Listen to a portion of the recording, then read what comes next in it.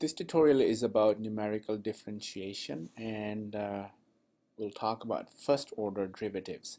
Now, first order derivatives can be calculated using forward difference, backward difference, or central difference, and in each of these cases the derivative is becoming a difference equation where we are finding the difference between the two consecutive values of the function and then dividing by the distance between those two values. And all of these difference equations are an approximation of the tangent to the function with a secant on the function.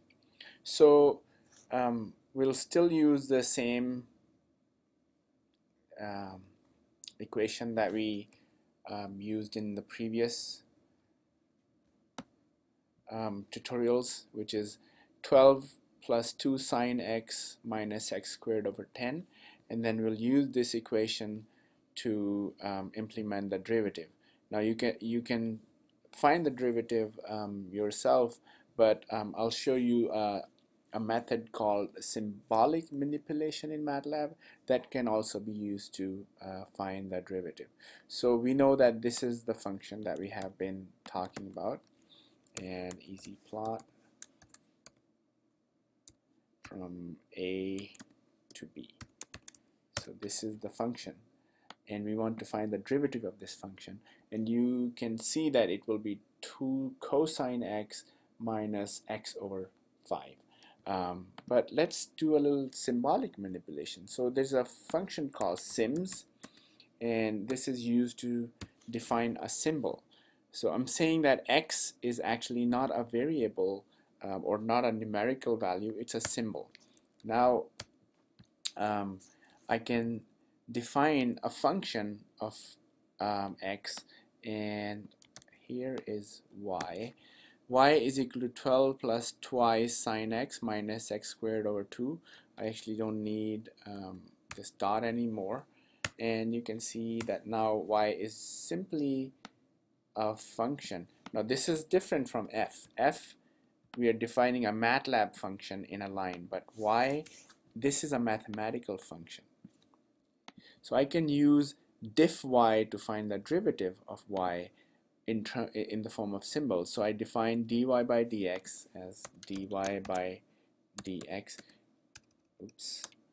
by dx is equal to diff of y.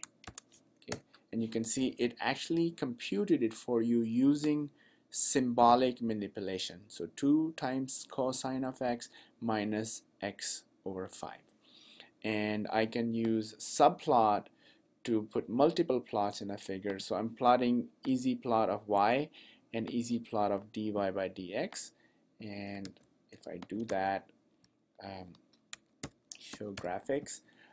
So the top plot, which is 2, 1, 1, is the plot of the function, and plot 2, 1, 2 is the plot of the derivative. So 2, 1 means 2 rows and 1 column, and then the first one and the second one of those is the last argument of these lines. Okay, so with that done, now we want to calculate this using numerically, because it may be difficult to do this part analytically. So again, just like we did before, we will create the samples using an interval dx is equal to 2, and now you can see that x's are minus 10, minus 8, minus 6, all the way to 10, and the corresponding values of the function are also computed using the function that we defined earlier. And now for the forward difference, we can find the number of points and then run a for loop where we are finding the forward difference x value and then forward difference y value, which is the next value minus the current value divided by dx. And if I run this code, I find x forward difference and y forward difference, and I can plot them on top of my previous subplot of the derivative and show graphics. You can see that the red line is actually the forward difference approximation of the derivative. Okay. In a similar manner, I have created this code for backward difference and central difference. But I will run the full code now to show you the result. And you can see that the red line is the forward difference, the green line is the backward difference, and black line is the central difference. As you can see that for example, for the forward difference, I cannot find the value here because there is no point after this available. Similarly, in case of backward difference, I can find value here, but I cannot find value at the first sample because there is no point before it. And in case of central difference, we don't have any point before here and after the last one, so we only get points in the middle portion of the plot. And you can see how they get shifted, or there's also some scaling issues here which can be improved by increasing the number of points that sample points that we are using. So if we change this to dx to 1 and rerun the code, you can see it improves the estimate of derivative for all of these forward, backward, and central difference methods. Let's change it to 0.5 and again look at the results. You can see it even becomes better.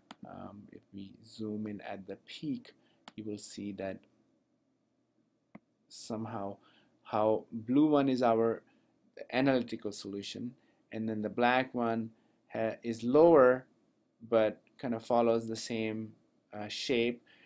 Green and red are similar in magnitude, but they are shifted. So all of these things can need to be taken into consideration when we are implementing difference methods to estimate numerically the differentiation.